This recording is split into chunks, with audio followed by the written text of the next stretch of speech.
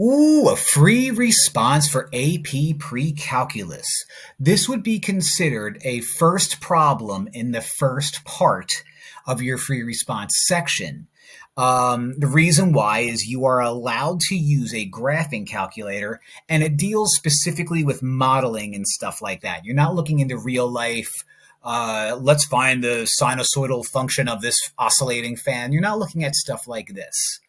Okay, so we are allowed to use a graphing calculator for this. So every now and then you'll see me throw up a picture of what we're dealing with here and there while we do this problem. But, I'll do as much as I can without a calculator. All right, so I'm going to do A on this slide and then move on to the next slide and the next slide. So you will see A, B disappear as I move on. Just make sure you rewind if you have to understand everything.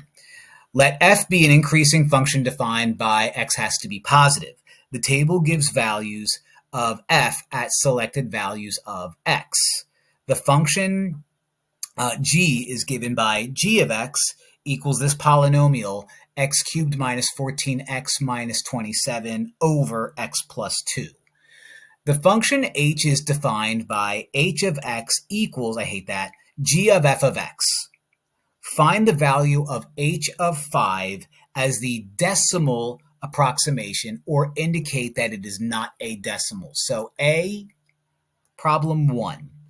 Let's find out what h of 5 is. Well, h of 5 is the same thing as g of f of x. So g of f of 5, and let me bring my color blue back.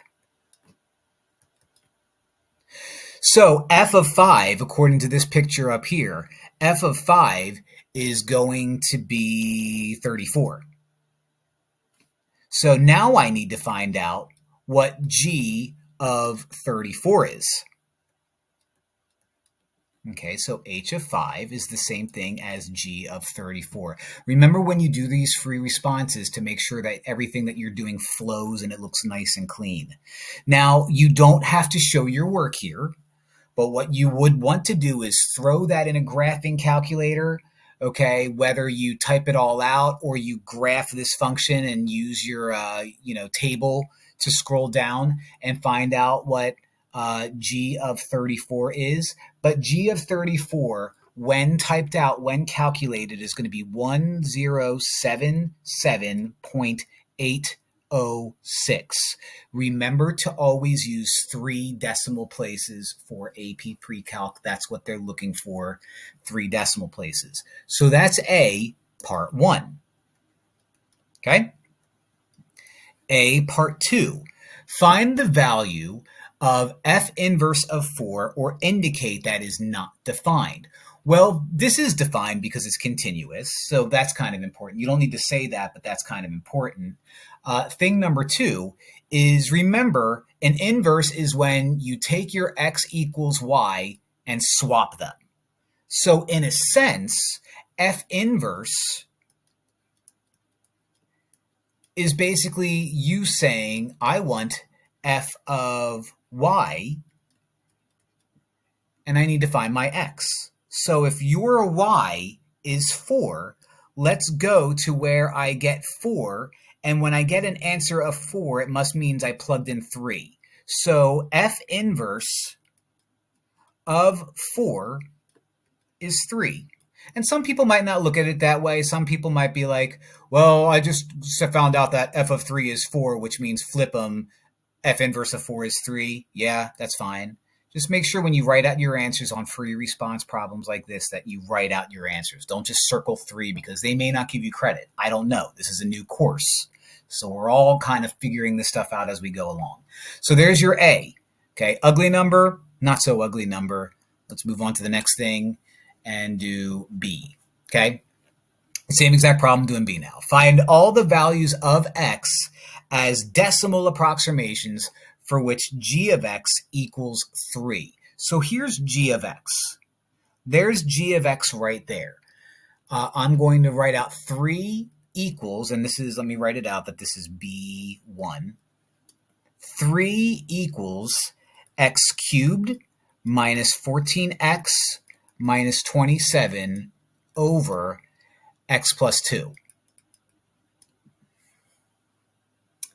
Now, this is what I would do. Okay, this is what I would do. What I would do is I would go to a regular old graphing calculator. And again, I will put up a picture of what it looks like on a graphing calculator or on your graph. But if you're using like a TI calculator, type in one of your calculators, 3. Type in the other equation in your calculator, x to the third minus 14x minus 27 divided by x, that's supposed to be divided by x plus 2. And when you graph both of them, you will see like a parabola looking thing kind of crossing the number 3. What you need to find there is intersect. So you go to calc, you go to intersect, enter, enter, enter. And when you do that, you have an x value at 4.875. Again, 3 decimal places. 3 decimal places. And so what I'll do is I'll quick freeze myself and show a picture on the screen of what you should do to do that on your graphing calculator.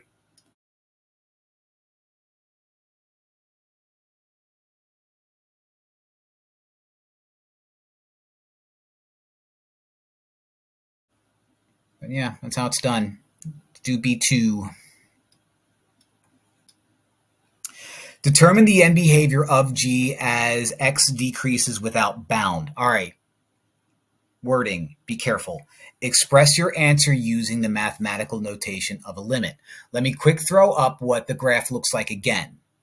Now, what you can see is you have yourselves what looks like a parabola, which makes sense because if you were to kind of do the x cubed over x, that becomes quadratic-ish.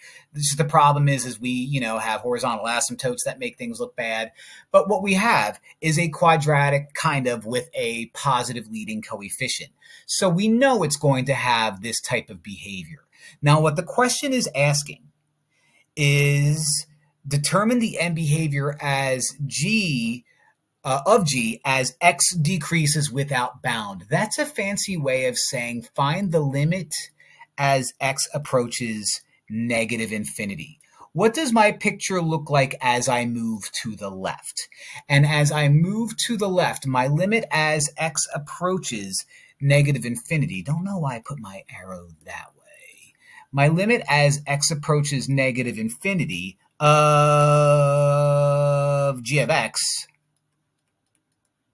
is going to be positive infinity. Now make sure you write this out in limit notation because that's what they want. I know I saw this problem before and I was thinking, let's write both of them. The limit as X approaches positive infinity is also infinity. And you can say that. And they shouldn't mark you wrong because you're just giving too much information. You just never want to give more than necessary because if what you give that's more than necessary is incorrect, they will mark you wrong. So that's B. Dunzo. Let's move on to C.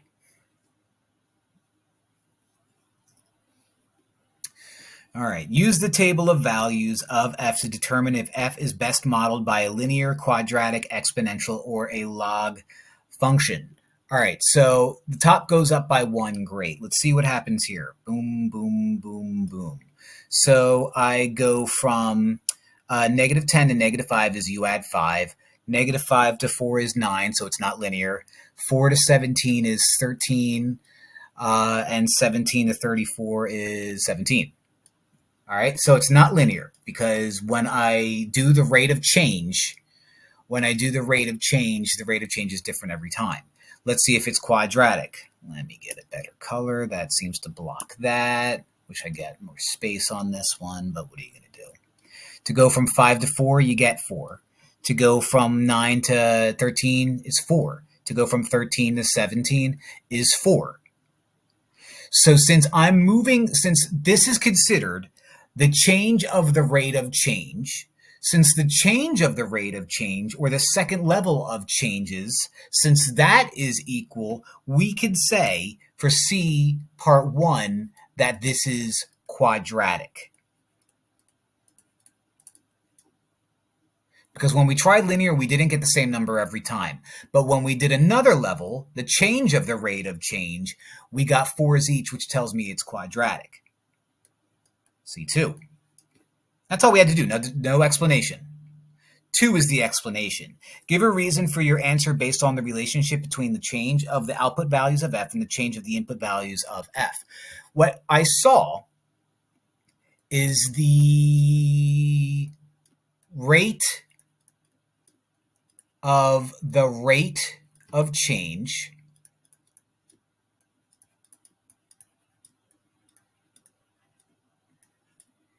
is 4, therefore f of x is quadratic. I don't know if I'd add the space there. Okay? And I think that description is good enough. I mean, give a reason for your answer based on the relationship between the change of the output values. So the change of the output values and the input values, the rate of change is 4. Okay, therefore f of x is quadratic. So that would be an example of the very first free response problem you would see on the pre-calculus AP exam according to College Board. Very exciting. Very exciting. Not too bad, but not too easy either. So, good luck. Love you. Like and subscribe.